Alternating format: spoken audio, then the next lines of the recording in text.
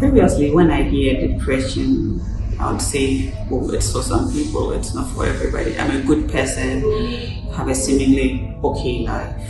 Depression is for some people. It doesn't take much to be depressed. You hardly even know it when you're depressed until you begin to harm yourself.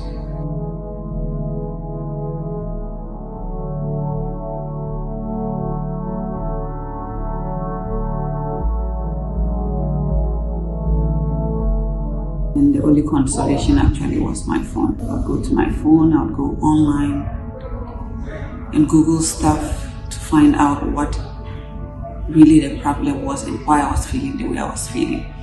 Because I know people have lost kids and they've dealt with it well, seemingly okay. So I gave myself time. I thought maybe time would make me feel better. But even till this day, I still feel terrible. Depression can be used in various ways. We can use depression as a normal phenomenon. You get sad once in a while, especially when you have reason to be sad. You can be sad, you can be depressed. That is normal. And depression could also be a symptom of an underlying illness. I guess we are talking about depression as an illness. So depression in that sense is actually a mental disorder. Depression is a common mental disorder characterized by persistent moodiness or loss of interest in daily activities, leading to significant impairment. Globally, more than 300 million people of all ages, classes, and creed suffer from depression. Possible causes include a combination of biological, psychological, and social sources of distress. Increasingly, research suggests these factors may cause changes in brain function, including altered activity of certain neural circuits in the brain. Confused, lack of appetite, lack of interest, you feel secluded, you feel all alone. That's how the feeling is like. And the normal circumstances, depression, you lose sleep, you lose weight, you feel sad, you feel tearful, you crying spells, and all this may last for 2 weeks and more. You may hear voices insinuating or insulting you. Don't you realize that you are ugly? Don't you realize you are not worth it? And we call that clinical depression or depressive disorder or major depression. The final common pathway is that some chemicals are imbalanced in the brain. We have what we call neurotransmitters that are involved in your brain, your serotonin, and so if you don't have enough of that at a place we call synapse, the junction between two nerve cells, when you don't have enough of it, then you can get depressed. The persistent feeling of sadness or loss of interest that characterizes major depression can lead to a range of behavioral and physical symptoms. These may include changes in sleep, appetite, energy level, concentration, daily behavior, or self-esteem. We all can be sad, we all can be depressed 1 day or 2 days when you have reason to be sad. If I've lost a dear one, and that is good reason for me to be sad or depressed, that is normal. But that will last for just 2, 3, 4 days. But whatever reason, if it lasts for more than 2 weeks, that is depression. Some of the reasons include stresses of life. You may go through stresses of life. You may have lost a dear one and you couldn't bear it or you couldn't stand it. That kind of feeling, that kind of impact then triggers this phenomenon where you don't have enough levels of the serotonin and you can be depressed. I can't handle a lot of stress. I've had a lot of relationship issues. I've had issues with work and a number of things. Loss of a loved one, among many other things. But it always comes when I'm under too much stress. Then it starts by you losing your sleep. That is how it starts. And you know how important sleep is. Once you lose your sleep, your mind can't function well. They lose interest in a lot of things, even pleasurable things like sex. For women, they become very, should I say, indecisive and suggestible, and people can easily take advantage of them. One of my symptoms is hypersexuality, so it's more of like I focus on sexual things more, or like I'm sensual more, or maybe I'll easily fall in love more. It's just maybe it happens with the wrong people or at the wrong time, so it doesn't really end well. I think if I was a married woman, and if I'm always hypersexual, you know, I'll be more sweet to my husband. I would want to have sex more, and I think that should work out fine between the two of us. But maybe when you're single, and then it means like, you know, you like to go out a lot, you like to like hook up more, because it's a mental health condition. Sometimes you don't really know where it actually started. We live in a place where people don't actually believe that stuff like this are medical and they happen. So you wonder, why me? It could have been malaria, it could have been sickle cell. You know, if you have sickle cell and you're reacting like, nobody goes like you're a sports person or you're immoral or whatever. And there are times like you actually lose it. You could like, let me end it all, like I'm causing too much pain to my family or my friends. Maybe if I'm really out, that point you actually think that way. But I'm in a support group. Most of us are bipolar patients, so you get someone to talk to, they encourage you, and then it keeps you going. It's not like something cut for some category of people, for the poor, for the middle class, no, it cuts across. Everybody can suffer it, and there is treatment for it. I mean, there is treatment, so you need to walk into any health facility and get help. The first one, it was when things went overboard, when I posted things on Facebook and all those things, and then my family took me to the hospital. We went to a gynecologist first. When we went to the gynecologist, actually to my woman's hospital, then he referred us to Accra Psychiatric Hospital. He said, I'm having a bipolar manic episode.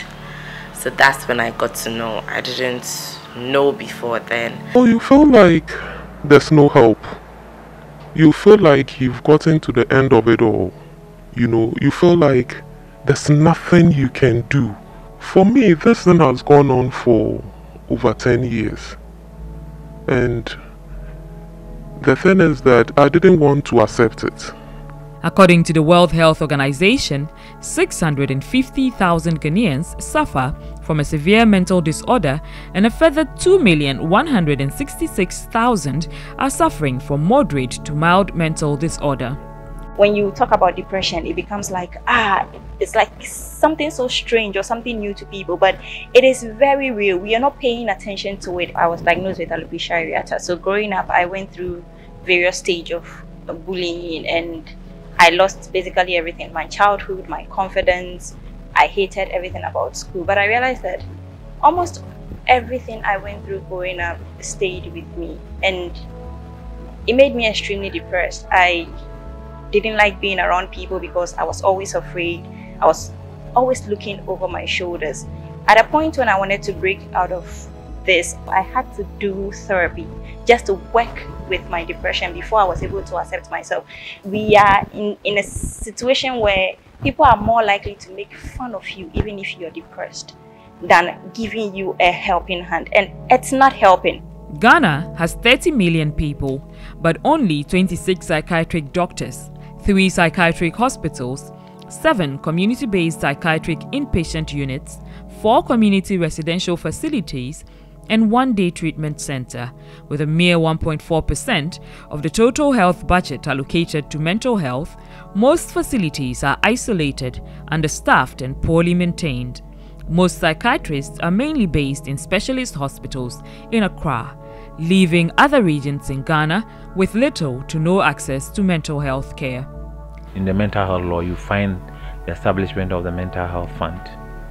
This fund has been launched, but there is nothing in the fund. Government is supposed to commit to ensure that there is enough fund to overhaul mental health in Ghana. We always come to give the excuses that there is no money, but there are certain things that happen that we will find the money. We don't really know our priorities also when it comes to our own health, because mental health is something that we should all be concerned about. And the other thing is that the National Health Insurance Scheme is not ready to take on board the various mental health conditions. Ordinarily, we would have thought that all the mental health conditions would be on the National Health Insurance Essential List. But how many are there? There are very few. So even if somebody comes to the hospital and there is no medication, the issue of the National Health Insurance funding it does not come into the play. Even the National Health Insurance Scheme Act looks at paupers and indigents. So that even if you look at those vagrants lying on the streets under the bridge, we should make a conscious effort to take care of them under the scheme. Because they have no families. They are paupers. They are indigents.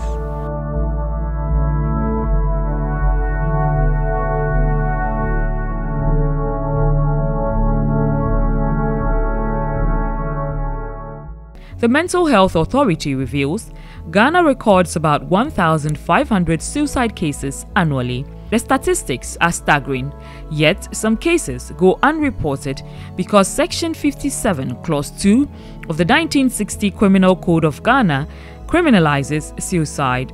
Many civil society organizations have called for an amendment to scrap attempted suicide as a criminal offense. So double jeopardy. I mean, the person is already depressed, he's looking for a solution he hasn't gotten, then he finds himself in the prison. I mean, what kind of complexity is this? And these laws, we took them from, we received them from the common law country, Britain. Over the years, they have changed this law. It's no longer there, but we still have it. What is wrong with us? And people know, they are aware that actually in Ghana, if you attempt suicide and you don't succeed, you'll be prosecuted. So once the person begins, he must end. Even if along the line he thought that, oh, let me change my mind, but you also think about the repercussion if you change your mind. I've been suicidal before I actually got to know that I have bipolar, and then afterwards, it's not like, okay, people want to end their life. They want to end that life of where they feel weak all the time, where they feel they don't have it all, where they feel like their feelings, like that life that they are going through challenges. They want that life to end. Unfortunately, they feel okay, ending it all as the solution. Within themselves, there's a lot of despair, feelings of worthlessness, hopelessness, self-guilt, self-reproach. All those things come to play. That suicidal thought where you feel you are worthless, you're of no use, nobody likes you, nobody wants you around. If I basically went through a stage of dejection where people don't even want to come close to me because they feel when they do that, whatever I have is contagious. There were times when I would go on for days without eating because I didn't have the courage to probably even take a knife and stab myself. But maybe if I just stopped eating, I'll shrink away. Those thoughts. I have had patients who have had long-standing chronic mental health problems, and then you're not seeing them for a while. The next time you talk to family, they've committed suicide. And quite often these are cases they won't even report it. Quietly they deal with it.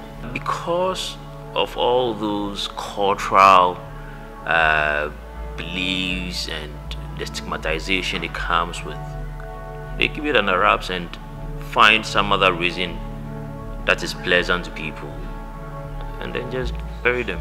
A lot of them are not reported. What we see in the media reportage is just the tip of the iceberg. Indeed, when you look at it, the WHO estimates, it's a second leading cause between the ages of 15 to 29. Okay, and it's estimated about 800,000 people kill themselves every year. So that is huge.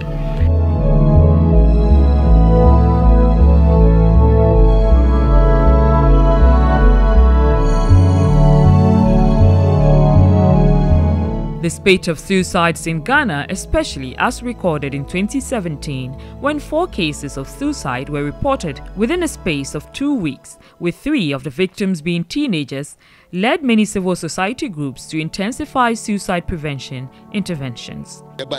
We were informed that one of our neighbors has committed suicide. We quickly ran to the scene, and it was true. I hardly see him. I was at the funeral when they came to call me Alex has committed suicide. First, there was the case of the Kwame Nkrumah University of Science and Technology student who was reported to have hanged herself in her room. Then, the University of Ghana student who was reported to have jumped from the 4th floor of a hall of residence to her death.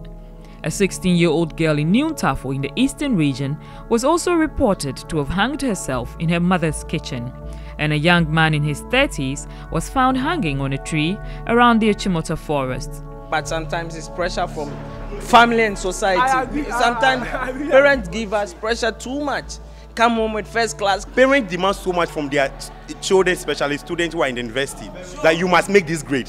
But this is the point that they need to turn that mentality that no, you shouldn't pressure the child to get this particular grade all the time.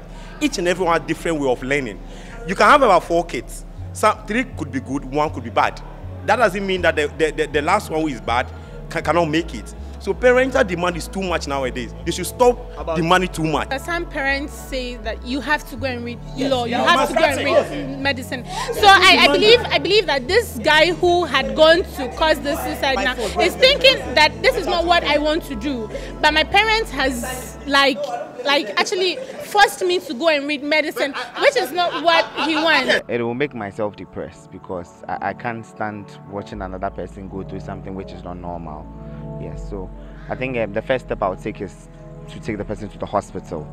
I think they will be the best people to tell us what is really happening. And if there's any rehab or any institution or anybody that can help us try to bring the person back to the normal state, I would go to that extent to make sure the person comes back. I think that it's also another form of sickness that has to be paid attention to. Yes, and just like if somebody has malaria, there are symptoms the person shows.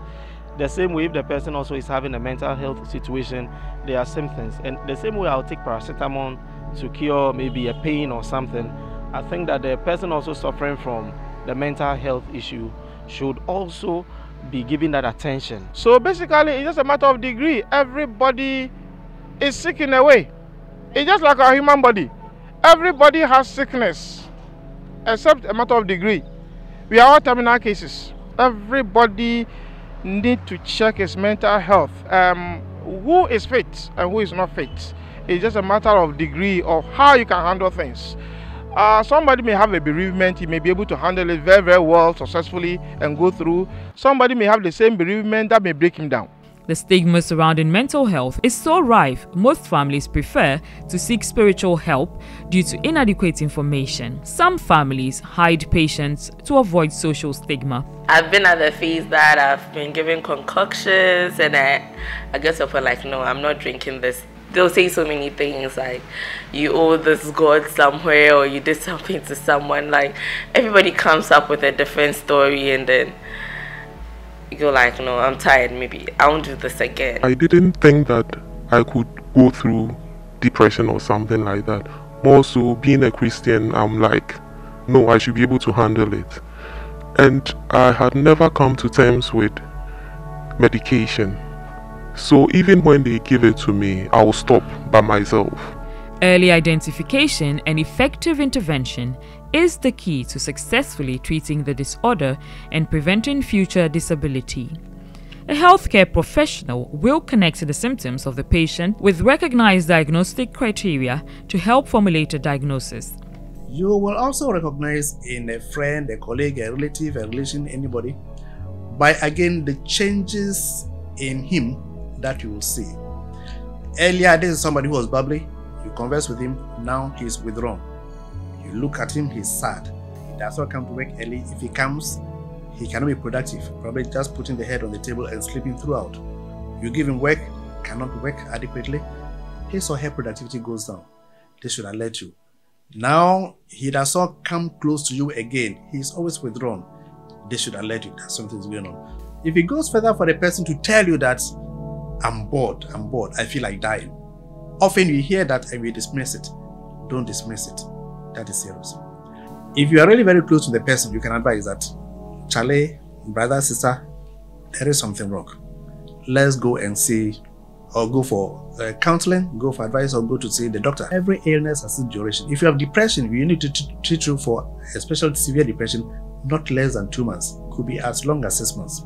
There are many types of depression. While they share some common symptoms, they also have some key differences. The mainstay of treatment is usually medication, talk therapy, or a combination of the two. You need to recognize that you are at risk. no matter what. And so any issue that can compound your situation, quickly resolve it. Even if you have a physical problem, a chronic condition, diabetes, sickle cell disease, hypertension, and you begin to realize that it's weighing down heavily on you, that in itself can lead to depression. Confront any issue, be it physical illness or social issue, stressful economic, confront and resolve it. Psychiatrists advise, when faced with mental health conditions, consider it just another illness and treat it as such. Just as you'd seek medical attention for a headache, the flu or malaria, do so for your mental health. Nuong Faalong for TV3.